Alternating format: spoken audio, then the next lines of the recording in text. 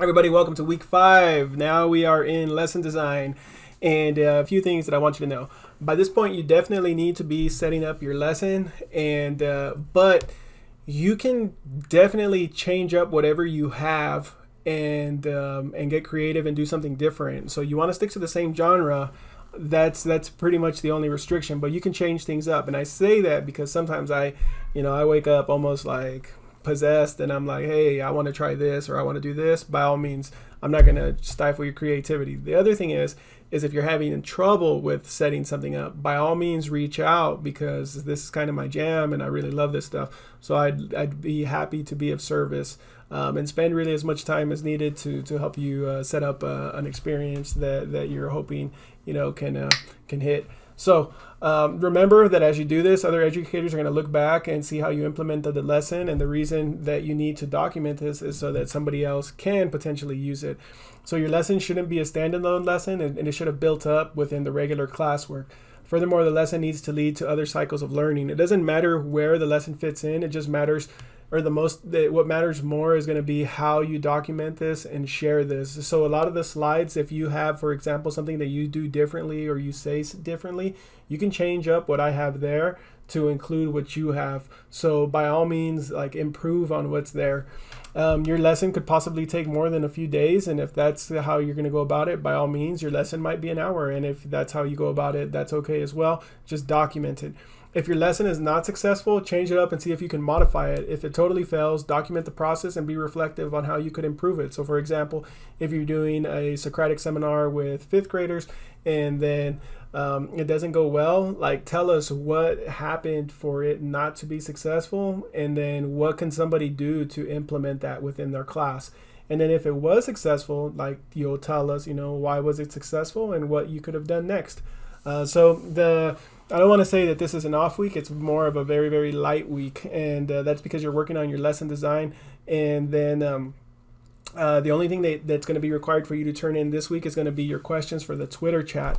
So here at CSUB, we hold the EdTech Twitter chat every semester within our EDCI 4200 course. Those are usually people that are seniors in college or first-year teachers. More seniors in college than first-year teachers. It's an intro-level course for new and future teachers. Usually we have well over 200 students and community members participating in this week-long virtual event. We've had the same questions for 2 years now, and this year you all are going to submit the questions so that we can revamp this event. Our theme this year is integrating technology into a virtual classroom. I think that kind of fits, right? And I'm wondering where we can find bold and amazing experienced teachers to share this knowledge. And I hope you're smiling right now, because that is you. So let me show you just the big thing that you're going to do there. Let's see. So I go here. I have you're just going to add the 4 questions. Boom. Go into it. And so these are the questions that we've had for the last 2 years in the EdTech Twitter chat. And it's your task to come up with potential questions that we can incorporate in the Twitter chat that takes place on week 6.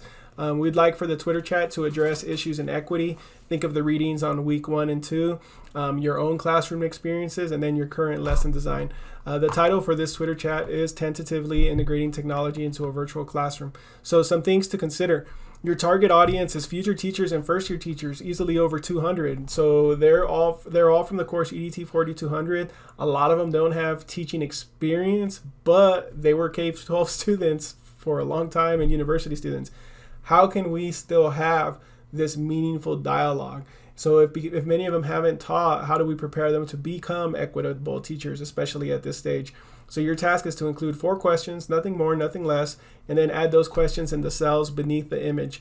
We'll be selecting these 4 questions to include in the Twitter chat. If you've got something that might potentially be funny or something that could, really engage people, by all means, let it, put it there, and maybe that'll be the question that we select. All your names are going to be here on the left-hand side, so then you'll just paste your questions here. Question number 1, what has been your favorite technology resource in EDT 4200? Why? Is there a tool that we haven't covered that you would like to share? Can you change that question?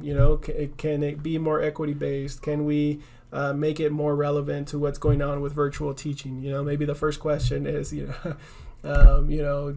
something good that's happened in virtual learning and something, or a glow and a grow. I don't know. That's going to be all up to you guys. And yeah, so I'm really looking forward to it. definitely reach out if you have any questions. I want you all to be successful. If you're, yeah, I've said it all. Just stay safe and have a great week.